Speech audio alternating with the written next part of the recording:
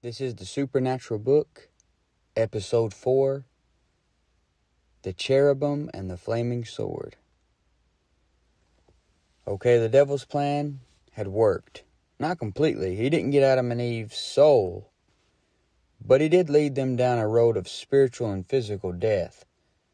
They died spiritually, will one day die physically. They would live about 900 or so years and die physically, at least Adam would. And the Lord had a temporary remedy, the shed blood of an animal. The devil had a hand in getting sin into the world. It came in through Adam. And Adam could have stopped it. He had the weapon, the words of God, the sword on his side, the little bit of word of God that he had was his sword. All he would have to do is quote Scripture and believe it. But he didn't raise the sword against Lucifer. He chose to die with his bride. This led to Adam and Eve being kicked out of the garden. They could no longer live rent-free. Genesis 3:24 says, "So he drove out the man, and he placed at the east of the Garden of Eden cherubims and a flaming sword, which turned every way to keep the way of the tree of life." So picture the scene in your mind.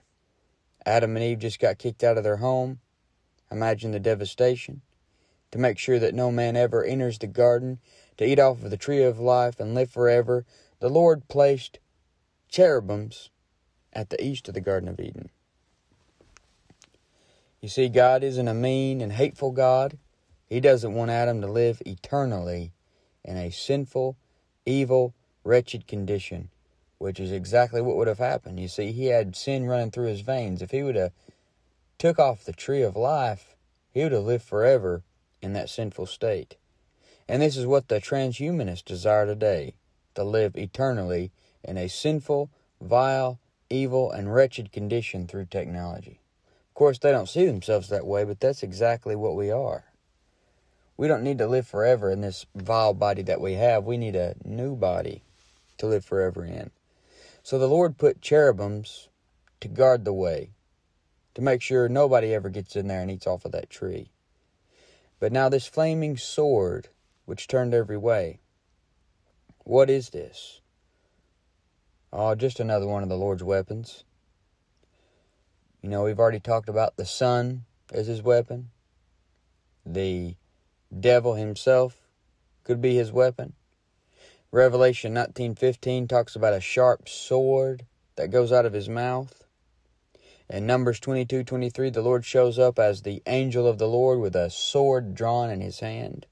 The angel of the Lord was actually the voice that you heard walking in the garden in the cool of the day. He's the hero of this story.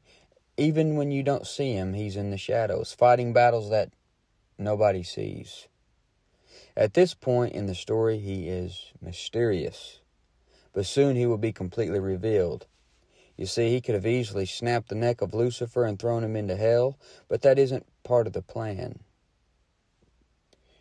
You know, Lucifer's left out there, left out of hell to give people a choice. But now for this flaming sword. This is the most deadly weapon known to man. Lion, tiger, bear, wolf, angel, devil, or any other creature. Most deadly weapon known to any creature. The sword can pierce and slay the dragon. It is the sword of the Lord. And the thing is, you hold the sword of the Lord in your hand. The cherubims had the flaming sword which turned every way, made by God. You got a sword made by God in your hand. He's given it to you in book form. You have the weapon completed and in perfect form. You see, we don't use it to fight physical battles. We use it to fight the forces of darkness spiritually. You see, the weapons of our warfare are not carnal. They're not of this world. They're spiritual. So remember that. We don't war after the flesh. We fight spiritual battles.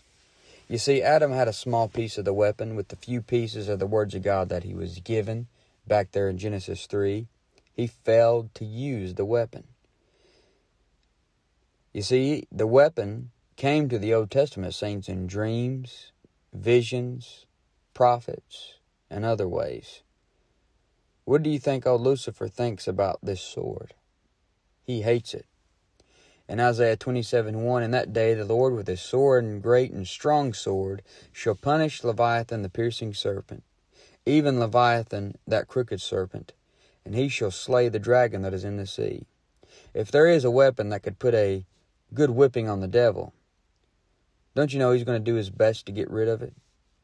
The devil spent thousands of years trying to corrupt the sword that God has given to the saints.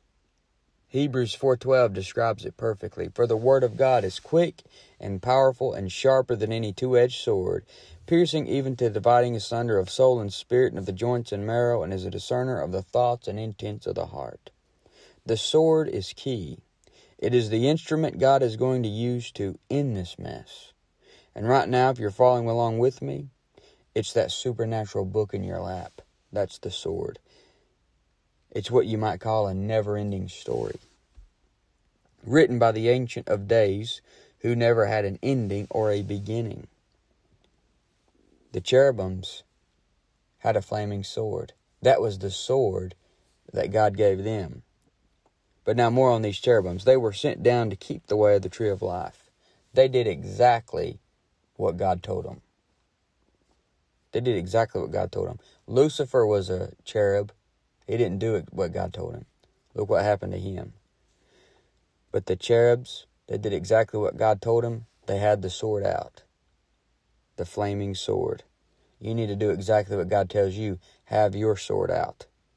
But imagine for years and years, the people on earth, back there in the days of Adam and Eve, walking by and seeing those cherubims and seeing them with their own two eyes. Not just hearing stories, but hearing stories and seeing. There would be no atheists. Each time a family would walk by that garden, the mom and dad would have to explain to the kids the whole story.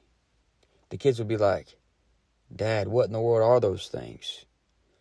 And the dad would probably say, well, son, that's the cherubim. They are guarding that tree in there. You see, your great Mama and Papa, Adam and Eve, ate off of the tree in there and brought sin into the world. And that's why we have to bring these bloody animal sacrifices to temporarily get forgiveness for all of our sins. And those cherubims are guarding another tree, the tree of life. And the dad would probably say, there's been guys to try to get in there and get some fruit off that tree, and they are after it like it's the fountain of youth, and they get zapped. They get destroyed by them cherubim. So you need to stay away from that tree. Don't be throwing no baseballs over the fence as an excuse to go over there, and you might see some things over there that you don't want to see. You know, for a while this would have kept the fear of God in people. You know, hearing that those cherubims over there with a flaming sword, and that they need to stay out of there, have to warn the kids not to hit the baseball over there. They may have to tell them there's a giant gorilla dog thing over there on the other side of the fence to make them stay out. And you know, for a while this would have kept the fear of God in people, hearing the stories from Adam, passed down from generation to generation, and seeing the cherubims on earth with that flaming sword that turned every way. And I'm sure Lucifer came down and caught up with his old brothers, the cherubs. Maybe he didn't, maybe he did. Maybe they hated each other too much for him to even go talk to them. But remember that Lucifer was the fifth cherub. And this is just speculation, but I wonder if he did come over there and try to tempt those cherubim and say something like, Psst, hey guys, why don't you let your guard down? Let your guard down long enough to let one of these little animated mud balls come into the garden. Let them eat off of that tree and live forever in their sinful state. You know, he might have tried to tempt them with something and get them to let their guard down. He might have tried to make a new race of eternal sinners that way.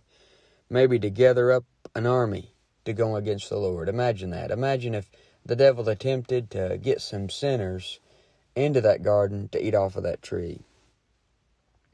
That's not too far-fetched. I mean, he got a lot of the angels. He could have tried to tempt the cherubims as well and then get the humans on his side too, and get them in these sinful bodies that would live forever. You see, Lucifer is wiser than Daniel. But as a fallen, lost, hopeless creature, he has no understanding.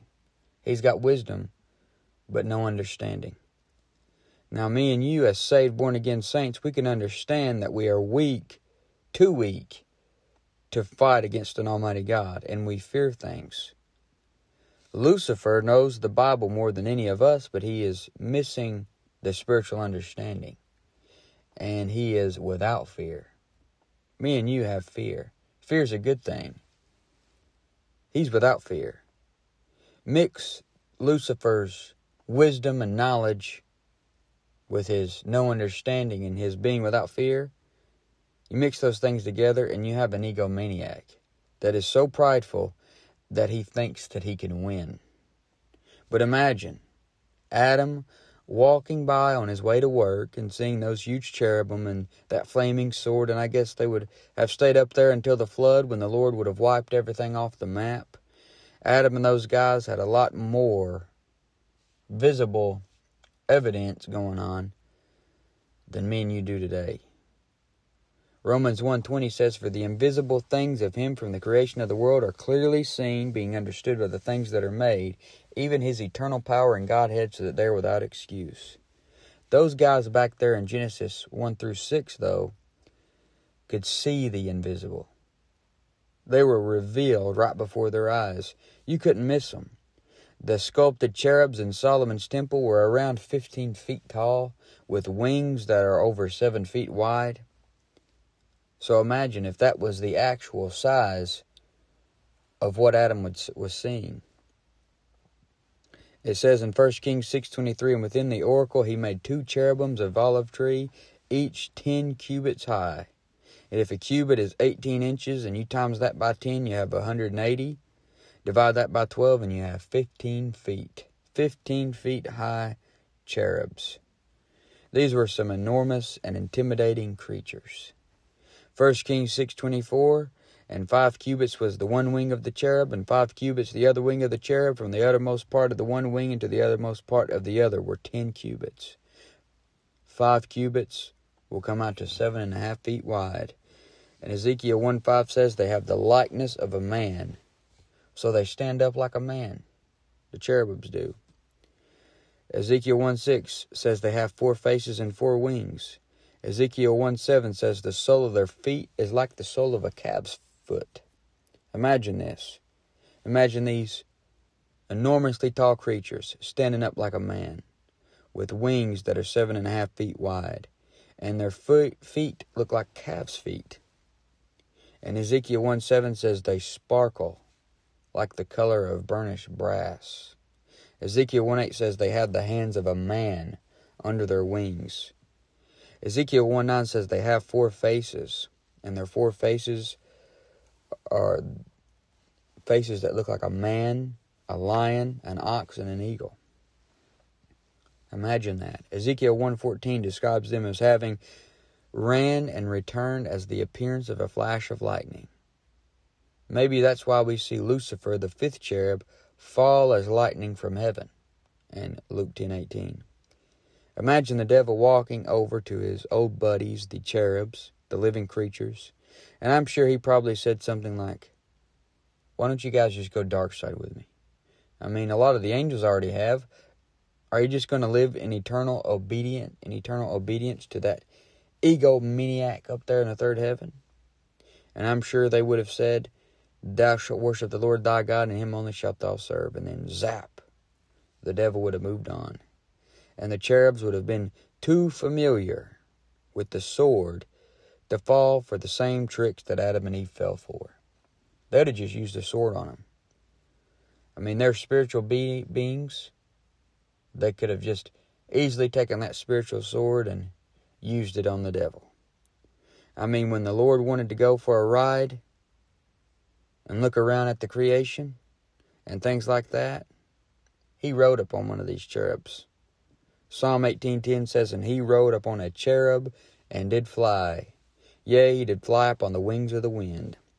the cherubs would have been very familiar with their pilot. And that is why it was such a great sin when Lucifer rebelled. He was the anointed cherub that covereth, and he hung around God's throne. Imagine falling from grace, falling from being perfect and being in that sinful state after being so close to God. But this has been the Supernatural Book, episode number 4.